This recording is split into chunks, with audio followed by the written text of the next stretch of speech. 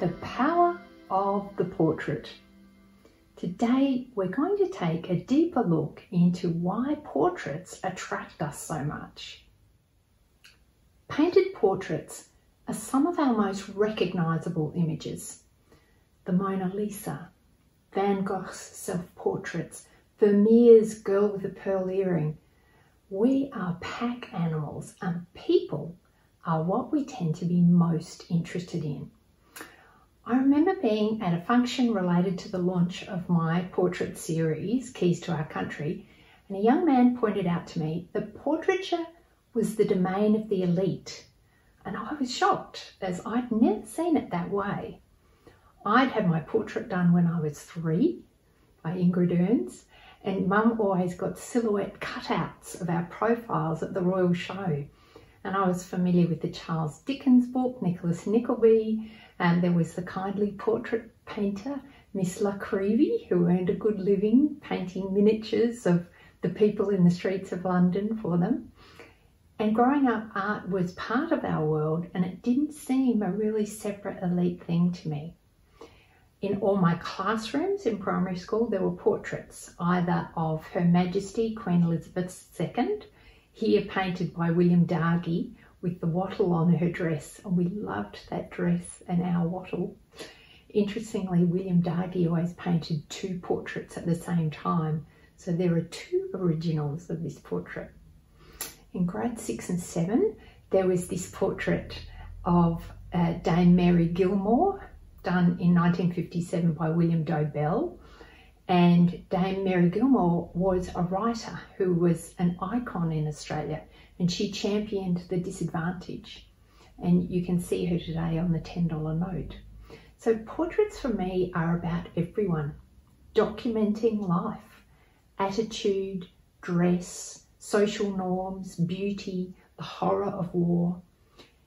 If you live in Australia, you'll know the very controversial annual portrait prize, the Archibald, that the nation loves to follow. William Dobell won the Archibald with a portrait of his friend Joshua Smith. Well, he was a friend before the portrait, and that portrait was lashed as a caricature and was the end of their friendship, and the Archibald has been dogged by public controversy since its inception in the early 1920s. It's all about people, and therefore emotions are high, and the portraits represent us all, how we see ourselves and who we aspire to be. So we tend to be aware of trends in portraiture and what gets public attention. And I found that artists most often painted their friends, their family, or selfies, as that's who they have to hand. This is a self-portrait by Robert Hannaford, Australia's greatest living artist, in my opinion.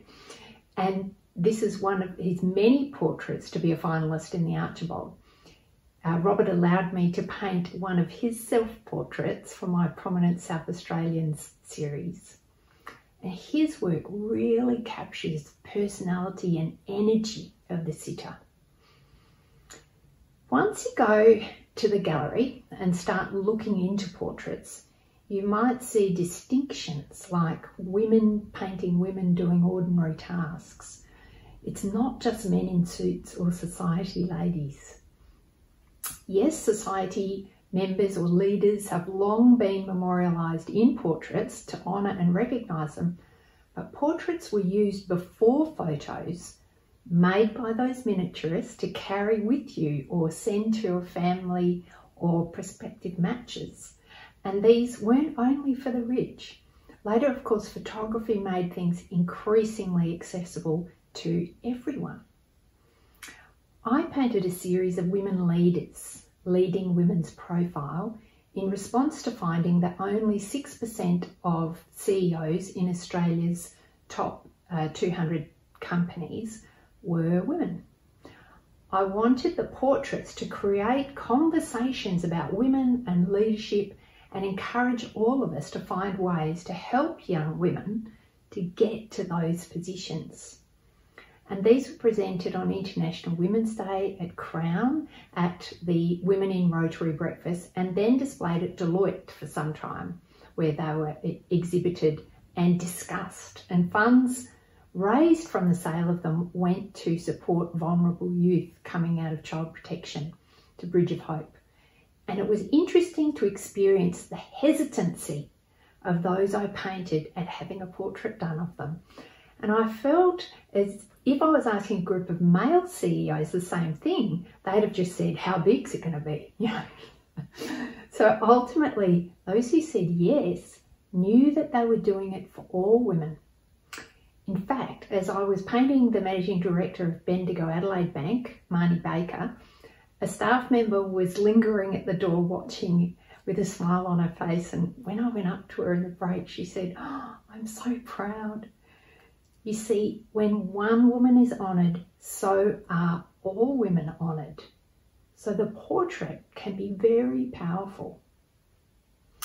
In this portrait by John Singer Sargent of Madam X, a notorious socialite, her pose is considered vulgar at the time, flaunting herself. And that's probably not how we'd see it today, but it captures society's attitudes at that time. Ivor Hill, my favourite Australian portrait artist, was Australia's longest serving war artist, documenting the real horror of war at the scene. And Canberra has a purpose-built building with huge war scenes that he painted. When I was 16 and I was a member of the Royal South Australian Society of Arts, I sat doing life drawing with John Dowie and men who'd drawn with Ivor Hill, and they taught me how to do the foreshortening and encouraged me to sit at the Central Market and just draw all the people walking by and capture their energy and posture and attitudes. And to capture movement and attitude takes hours and hours of consistent, committed work. But I have learned ways to make it much, much easier. So how did I come to paint portraits? For me, portrait painting was not something I intended to do at all. It came about through a chance encounter, or rather a series of loose connections that I allowed to inform my path. You see, as someone who paints Australian plants, I'm often at the Botanic Gardens. And one day I was chatting to staff and Dennis Fisher, who didn't know me, asked what I do. And I said, I paint natives. And he said, paint me. He's an Aboriginal Australian, and I was mortified at my faux pas. And I said, oh no, I don't paint people, I paint plants. And, you know, I was terribly embarrassed. But anyway, at that time, my friend Mary mentioned an oil painting course, and I wanted to learn to use oils. And it was by the world-renowned artist, Robin Ely. And he used to play basketball with her boys, and I'd watch them play basketball. And these connections, I just put my name down for it and knew that it was in 6 months' time. And when I turned up to do the course, and we were doing a mono underpainting, I was really surprised to see that there was Dennis's face, the guy who wanted me to paint him. So I decided I was going to have to find him again and paint his portrait. And I did.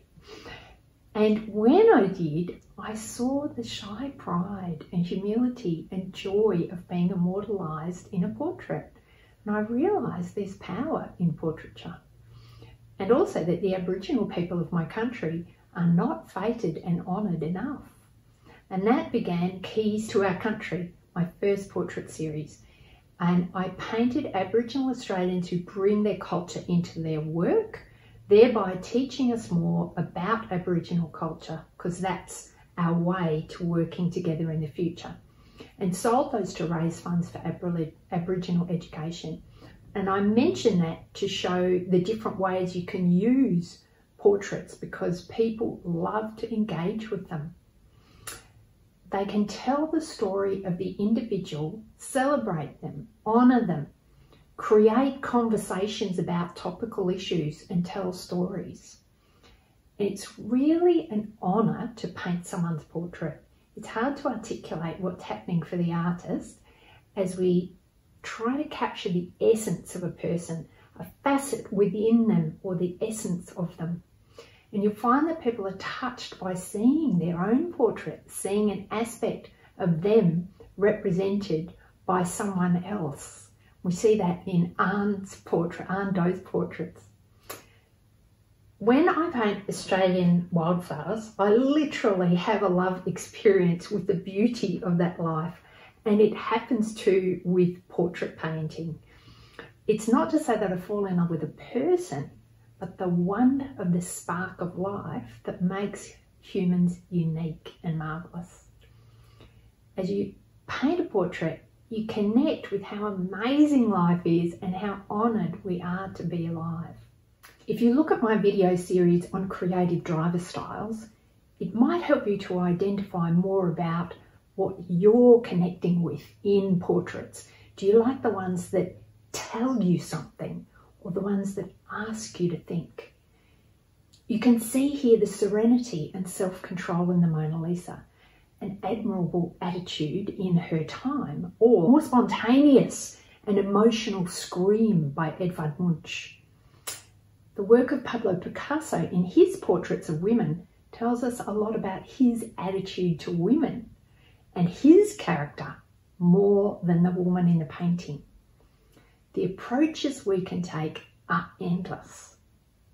So go to the gallery or search Instagram and look at some portraits and ask yourself, what styles engage you? What style would you hope to create if you were the artist? If you're interested in portraiture, my course, How to Paint a Portrait, is open, and I'll take you through the steps I've learned to make it easier to create a successful portrait that you'll be proud of and someone will love. So if you found this interesting, please like, subscribe, check out my website for more about how to paint a portrait. I look forward to seeing you again soon.